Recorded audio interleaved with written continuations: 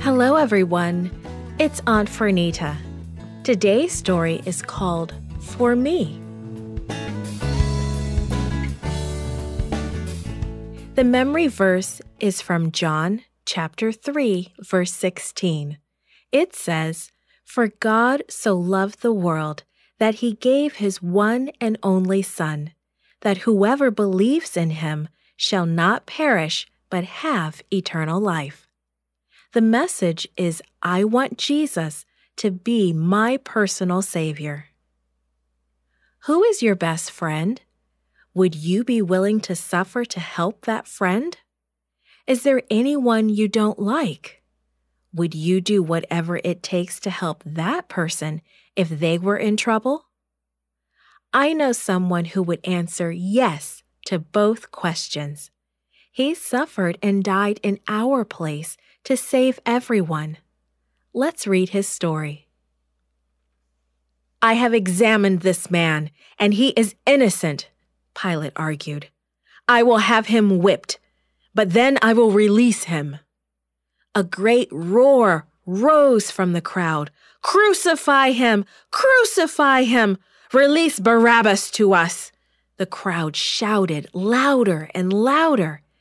It was the custom to release a prisoner during the Passover season. The crowd was demanding that a terrible criminal be set free and that innocent Jesus be put to death. Pilate was the governor, but he was afraid of the people, and at last he let them have their way. Pilate knew Jesus was not guilty of any crime, but he turned him over to the mob, and he let Barabbas out of prison.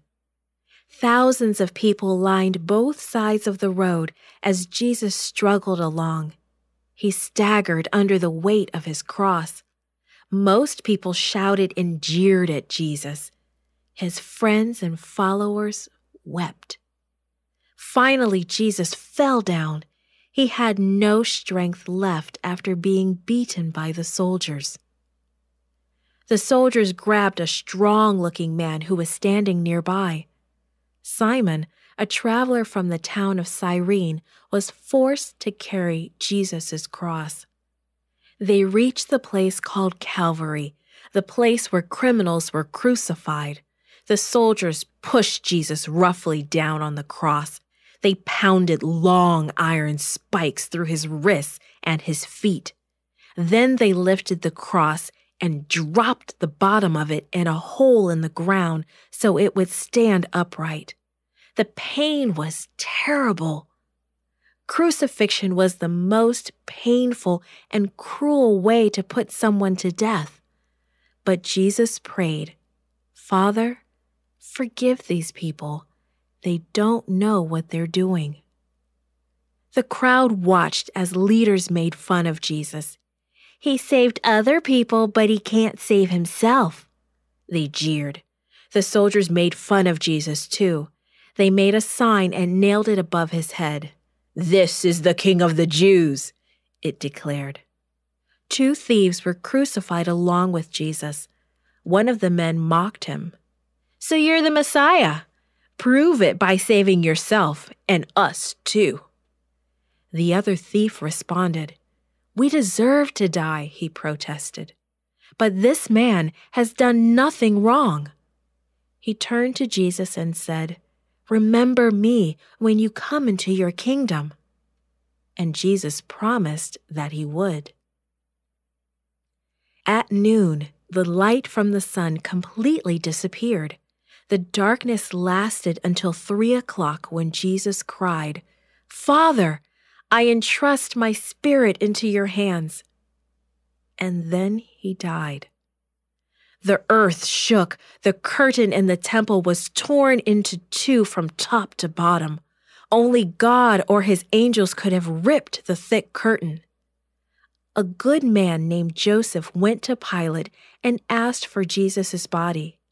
Joseph put Jesus' body in a new tomb, one that had been carved out of a rock, the very tomb that Joseph had made for himself.